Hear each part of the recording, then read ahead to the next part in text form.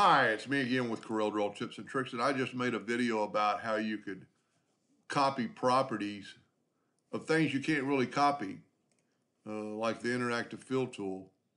But if we do this and we select all these, you know what, I'm going to save one for another item that we can do. So I'm going to select all these. I'm going to hold down the Shift key and select that one so it deselected it. Then I'm going to go to Edit and copy properties from Fill. All these are interactive fill tools, but I've changed this one. So now I'm going to click on that one and it changed them all the same. Now you can do something like that if you want to really get into cloning. Let's clone this. Let's go to edit. It's on the same edit view as the copy from properties.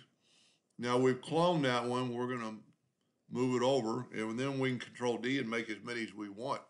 Now, if you look, that's a clone ellipse. This is a control ellipse. So now if we take that and use the interactive fill tool on it and do kind of like the same thing we did with the red, it made them all instantaneously. And then you could kind of, what I like about it, you can kind of change it and they're all going to change at the same time. You know, you can really, if you were doing something that was really, you really wanted to look at it, what it would look like together with the other ones. You know, look at that. You're changing, the clone will do that.